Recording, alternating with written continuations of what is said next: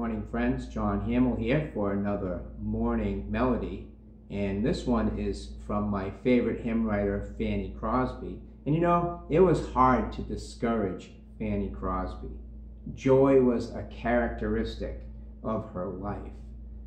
When the English hymn writer Frances Havergal asked someone about Fanny Crosby, she received this for an answer.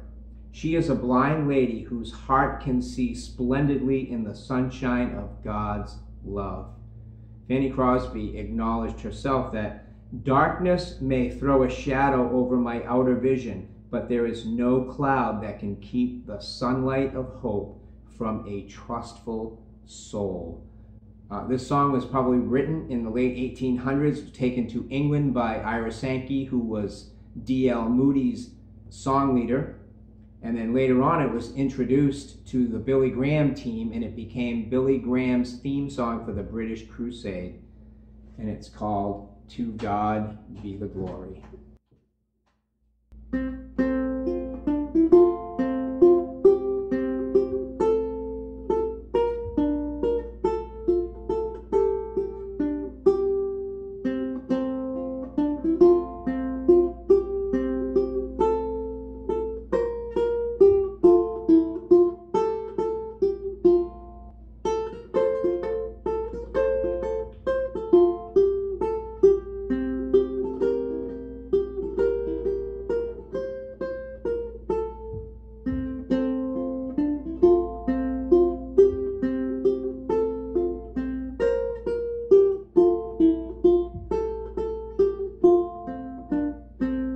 Great things he hath taught us, great things he hath done, and great our rejoicing through Jesus the Son. But purer and higher and greater will be our wonder, our transport, when Jesus we see.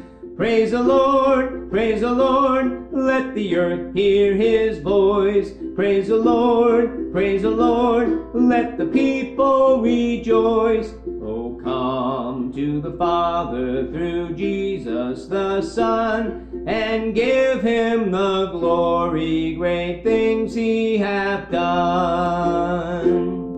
Great things God has done. This was our theme song at Grace Baptist Church for a long time, and why don't you make it your theme song too? Praise the Lord, let the earth hear his voice, great things he hath done.